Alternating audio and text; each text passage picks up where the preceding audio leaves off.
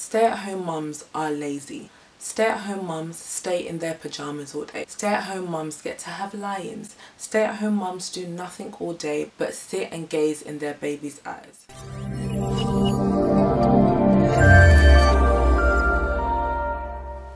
Hey guys, welcome back to my channel. I hope you're all doing well. If you're new to my channel, welcome. I'm Samira.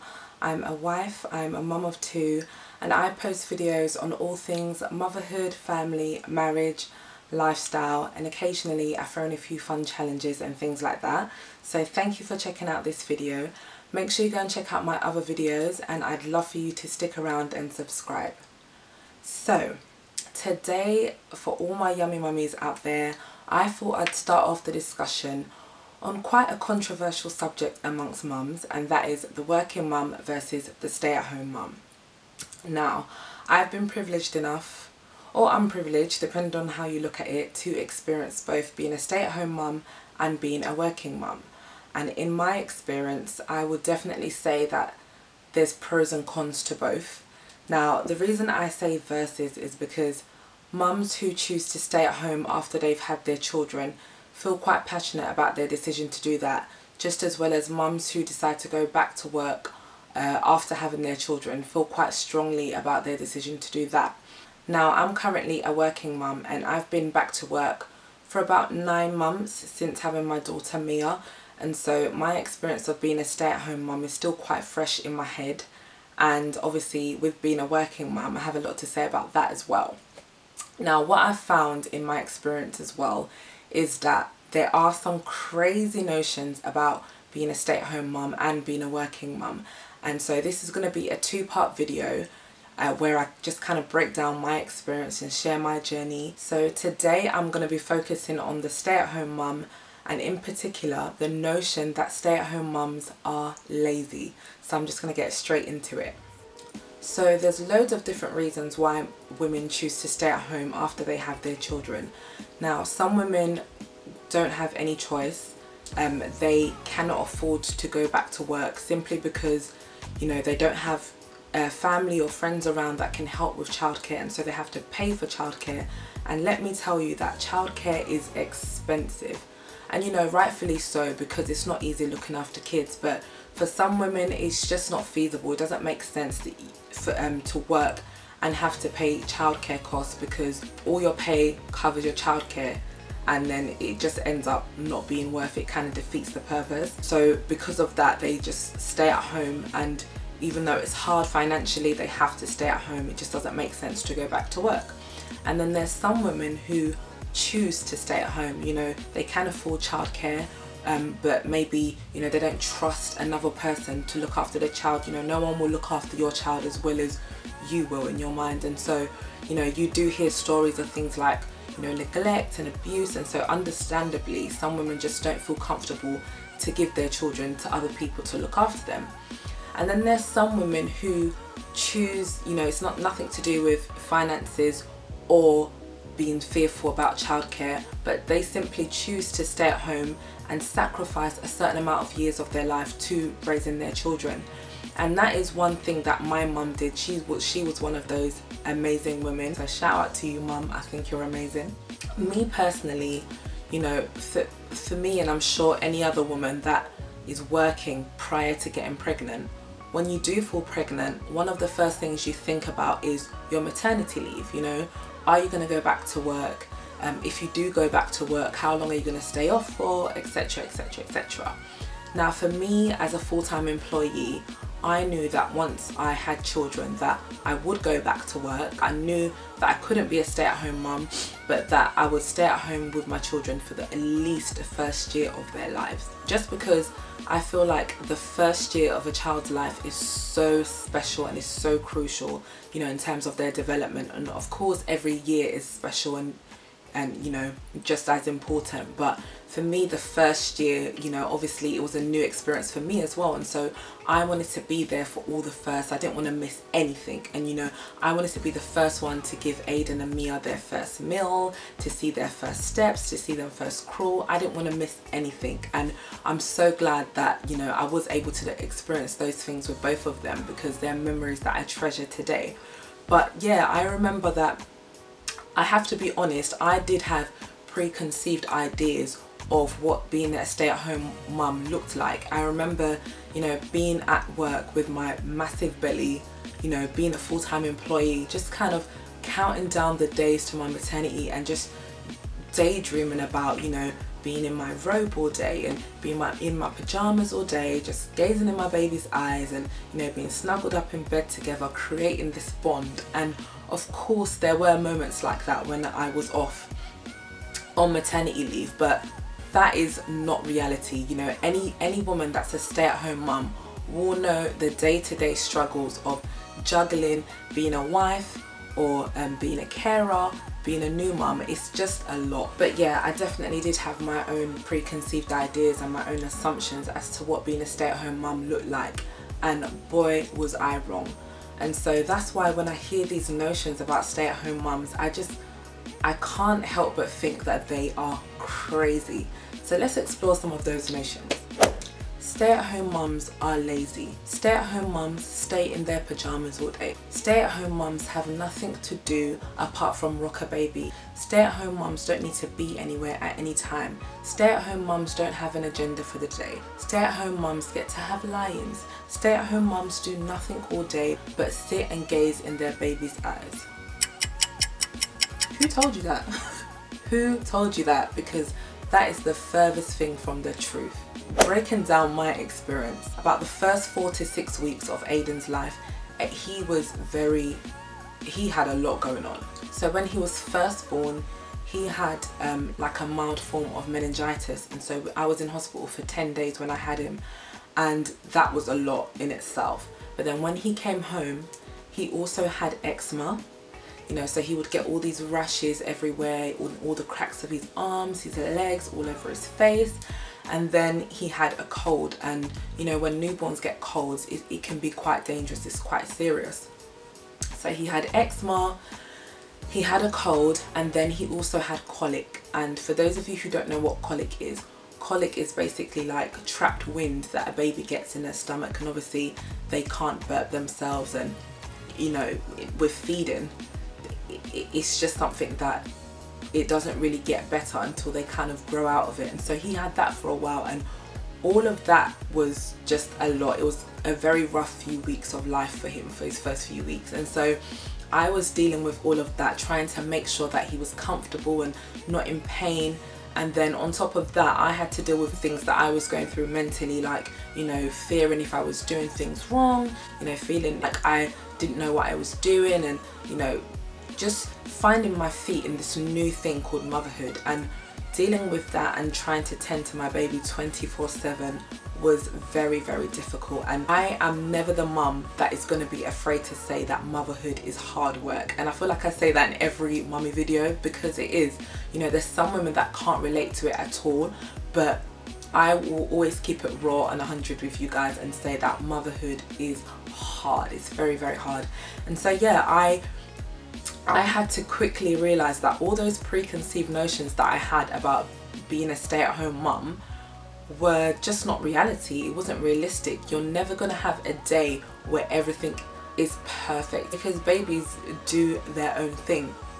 And so yeah, on top of dealing with my own personal mental struggles, and then dealing with this new baby that you know, wanted my attention 24/7, was a lot. And then on top of that, I quickly realized that all the responsibilities I had prior to having Aiden were still there. You know, I still had to be a wife, I still had to cook, I still had to clean, just like every other wife and mum out there does. And you know, as women, I feel like we have a strength that we are not even aware of. You know, we just kind of get on with things, and we're just so good at multitasking that it just, sometimes we don't even deep how much we're doing, how much we're juggling, you know, with just these two hands that we've got. You know, juggling, trying to keep a clean house, changing nappies, feeding a baby on demand, doing the laundry, cleaning the house, cooking, shopping, everything that women do to keep a household. I quickly realized that there wasn't ever a day where my responsibilities weren't going to get any easier or my list was going to get any shorter. And so for me, that is when the juggle became a struggle. Just to make something clear, being a stay-at-home mum is a job in itself. You know, you have to attend to this baby 24/7. You have to make sure that your house is kept clean and tidy, and that there's food on the table when your husband gets home, and that the washing is done, and that your baby's taken care of. And then you might have 5 minutes to spare and spend on yourself. And you know, it's just a lot. You know, sometimes I remember that it would get to like 3 o'clock. I'd look at the time, it would be like 3 o'clock and I hadn't even had breakfast. You know, you know, when you have a baby, you put your baby's needs before your own, and I would forget to eat, genuinely forget to eat at times. And if you know me, you will know that that is a big deal because I'm a foodie. But yeah, although everything was a lot, you know, I just realized that I had to put on my big girl panties, roll up my sleeves, tie my weave back and get on with it, you know. And so there were days where I was productive and I did get things done and I was able to multitask. And with those days, I kind of felt like it started to become expected rather than appreciated. And I'm not saying that Morgan didn't appreciate me, because he would tell me all the time that, you know, he thought I was doing a great job and that I'm a great mum and I'm doing well, and he would always encourage me. But I, you know, was quite hard on myself, and I just didn't feel like the world could see how hard I was trying and how much effort I was putting into fulfilling this new amazing role.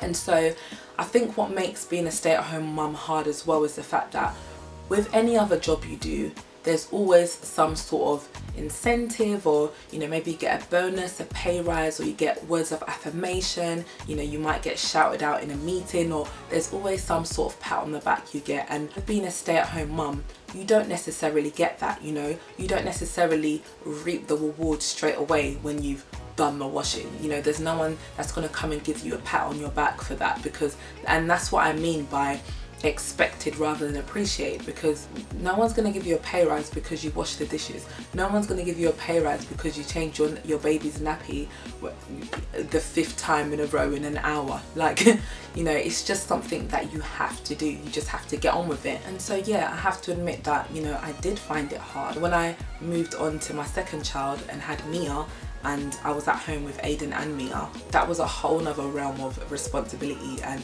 you know, trying to take care of a toddler and a newborn at the same time, that was so hard. So mums that stay at home with more than one child, I give you high five through the camera, because it's not an easy thing to do, you know, tending to these 2 little human beings that they don't care if you can't split yourself in 2. They want you, and they want you now. And you know, that is such a hard thing. But in all of those hard moments, those trying moments, those times where I felt overwhelmed and I felt like, oh my gosh, I just had to change my mindset, you know, and I had to think about the fact that I was getting the chance to be with my children 24/7, and that is such a beautiful thing. You know, when you look at your children, how can you not be grateful? You know, how can you not be appreciative? And I just started to think differently. You know, I started to really enjoy my days with my children at home, whether I was at home or whether I went out with them. I just really started to treasure those times, because honestly, those are such precious moments. And you know, I remember towards the end of my maternity with both of them, I started to dread going back to work, and it made me kind of appreciate each day more and more, because I knew that this was a very special time. These are stages in their life that you're never going to get back. So if you're a mum out there who is feeling overwhelmed and who is feeling like being a stay-at-home mum is hard work, you're not the only one that feels like that. You're not crazy, you're not incapable, you're not ungrateful. It is hard, you know. But what I would say is, something that I've learned in being a mum who's been at home with their children and then going back to work is that honestly, the days can feel really long at times, but the years are so short. Like, never did I imagine that I would be doing the school run so quickly. Like, I have a 4-year-old, almost 4-year-old, who's in school, who's got more of a social life than I have. He's getting party invitations every week, and it's just crazy. Like, it's actually crazy, you know, how fast time goes. And I would just say cherish every single moment, because yes, it's hard, but it's the most beautiful thing. And you may feel like, you know, a bit down, or you may feel like you're not contributing to your household financially, but what I would say is, yes, you may not be contributing financially, but you are contributing things to your household that money cannot buy. You are contributing your time, your efforts, your attention, your love, and all of those things is keeping your family alive, and it's keeping your household alive. So be confident in that. Be confident in your decision to stay at home. And it's such an amazing thing to do. It's such a big sacrifice as well. Another thing I would say as well is, you know, you always feel like the grass is greener on the other side. So when I was a stay-at-home mum, I used to think, oh, I wonder what it would be like to be a working mum, because, you know, obviously being a stay-at-home mum, you don't get to clock in and clock out. It's 24 hours around the clock that you need to be, you know, you need to give your child that undivided attention. So there are times where you'd feel isolated, and you kind of imagine what it will be like to have a break, you know. And what I would say with that is, with anything that you do, there's going to be good days and bad days, you know. When you go to work, you're going to have your good days and you're going to have your bad days. And it's the same thing with being a stay-at-home mum, you know. Yes, it's hard, but it's not every single day that is going to be bad. There's some mums that, you know, motherhood is just amazing for them 24/7, and I think it is amazing, but they never show that vulnerability, because it is making yourself a bit vulnerable. But it's kind of difficult because it makes women who are struggling feel like they're doing less than. Let's keep it real, it's hard to even take care of yourself sometimes, let alone 1, 2, 3, 4, 5 children. And so I just think that, you know, you should treasure the moments that you have with your children, because trust me when I say there's working mums that are wishing they could be in your position. There's working mums that are wishing that they could stay at home for their children, even if it's for an extra year. So definitely treasure those moments, because they're moments that you will never ever get back. So yeah, in summary, I would say, if there's a day where you don't get to do everything you set out to do, that's okay.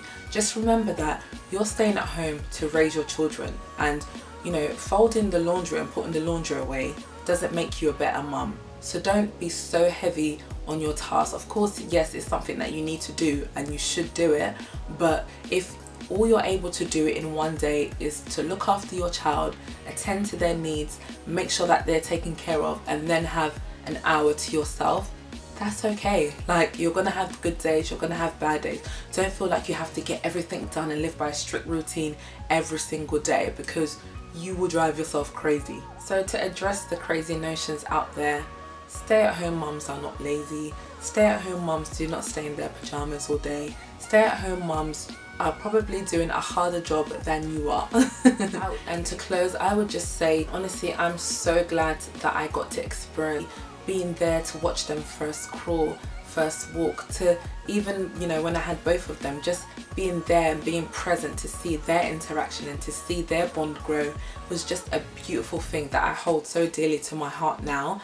And I wouldn't have been able to experience that if I went back to work straight away. And so yes, it's challenging, yes, it's overwhelming at times, but I honestly wouldn't trade my hardest day being a mum in exchange for my best day prior to having children. It doesn't matter how hard it gets, being a mum is the best job that I have ever and will ever do. And, you know, honestly, it's such a beautiful experience. So stay-at-home mums, you are amazing, and keep doing what you're doing. If you like this video and have watched it thus far, be sure to give me a like and comment and share with me what your experiences has been like. I would love to know, and I hope you enjoyed this video. The next video will be out very soon about being a working mum, so I hope you stick around to see that. As always, thank you for watching this video, and I will see you in my next video. Bye.